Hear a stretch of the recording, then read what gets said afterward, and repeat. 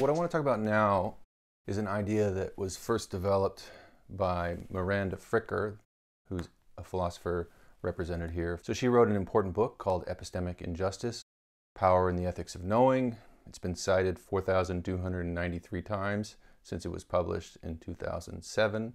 So as you can tell, it's been a very influential book. So what is epistemic injustice? It is a wrong done to someone as a knower or a transmitter of knowledge.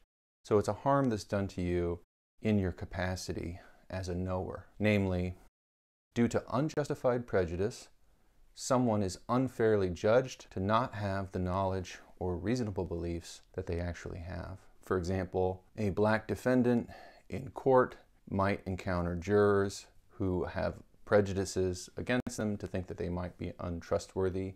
That's an example of epistemic injustice. So their testimony is downrated because of a prejudice that the juror has, even though there's no foundation for it. There's no good reason to think that they're less trustworthy than other people. Another example was a corporate executive in a large business who happens to be a woman, whose opinions are dismissed as hysterical or irrational simply because she's a woman and her colleagues are men who have prejudices against women.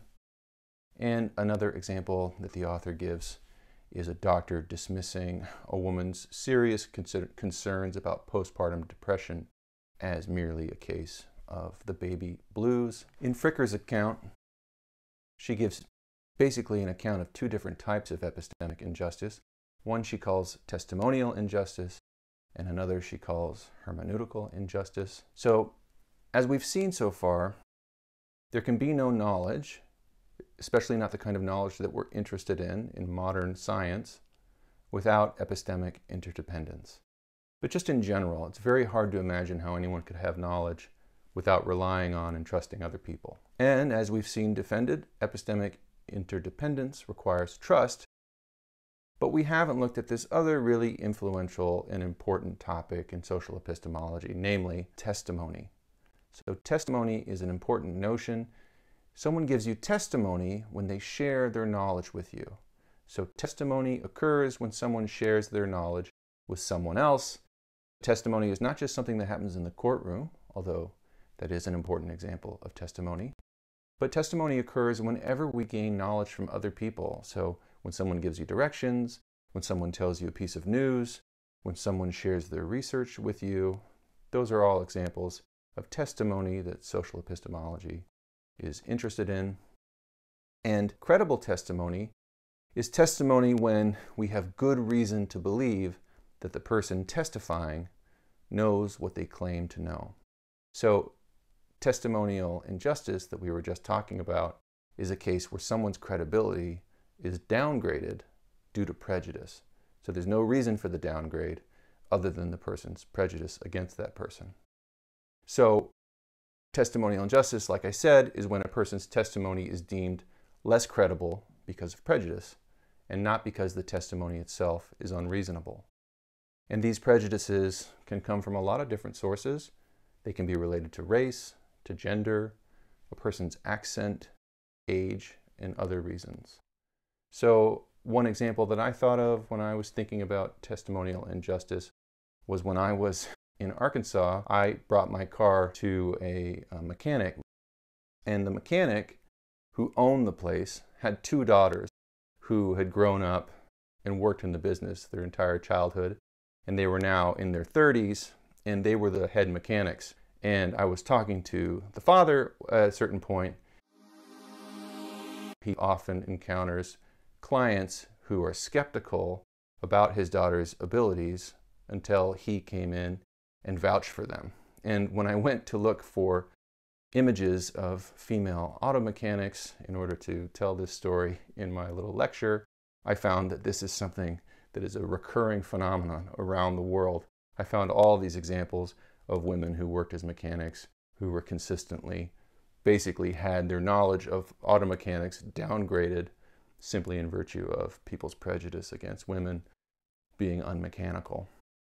Another example I wanted to discuss is from the famous American novelist and essayist and civil rights leader from the 60s and early 70s, James Baldwin. So in 1962, James Baldwin wrote a famous letter. I'll share it with you on Moodle, called A Letter to My Nephew. And in it, he writes to his 15-year-old nephew the following line: "You know, and I know, that the country is celebrating 100 years of freedom, 100 years too early."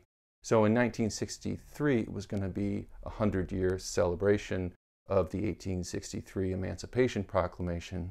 And Baldwin is saying, we're celebrating emancipation, freedom of black people in America 100 years too early.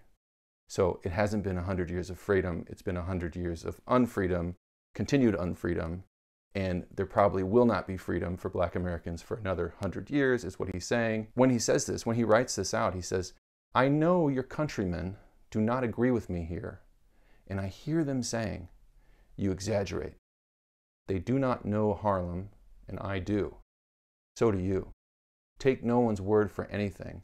Trust your experience." So this is a great example of someone experiencing testimonial injustice, even as they're writing. So even as Baldwin is writing this letter, he's anticipating his critics saying, "You exaggerate." He's anticipating the backlash from white Americans who think, well, it's really not that bad at all.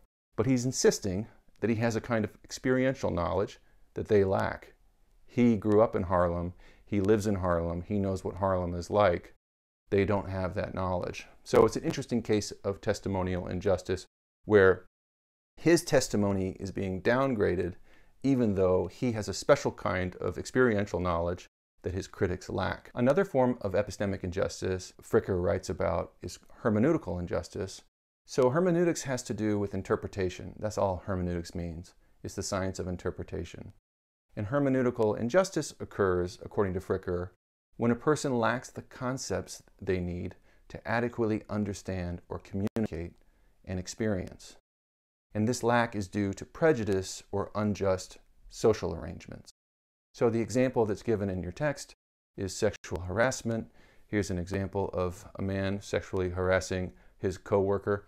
Don't do that. Don't come up behind people and creepily grab their shoulders at work. That's sexual harassment. And the piece that I asked you to read says, women's partial exclusion from certain professions, for example, journalism, politics, academics, and law, tended to result in biased interpretations of women's experiences, as in interpreting sexual harassment as merely a form of flirting. So it's hermeneutical injustice because women in the workforce didn't yet have the conceptual repertoire. Something bad was happening at work. It was making them uncomfortable. They felt harassed. But there wasn't this language of sexual harassment and this kind of legal landscape where they could actually bring charges against people because the concepts hadn't been developed yet. And the reason why prejudice is the source of this lack of conceptual repertoire is because women had been historically excluded from the practices where that conceptual repertoire was eventually developed. So that's the idea. And I thought I'd give you another example. So this is Ta-Nehisi Coates, who wrote Between the World and Me, which is a book that came out in 2015, which many people have compared to James Baldwin's letter to his nephew.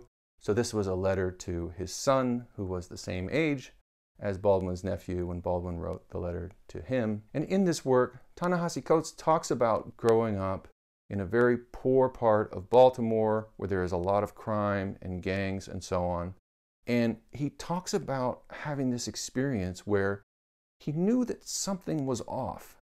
He knew that it was only people like him who had to be told, do really well in school, be twice as good as anyone else, otherwise you'll end up dead or in prison. So he knew little white kids weren't being told, do really well in high school or you'll end up dead or in prison.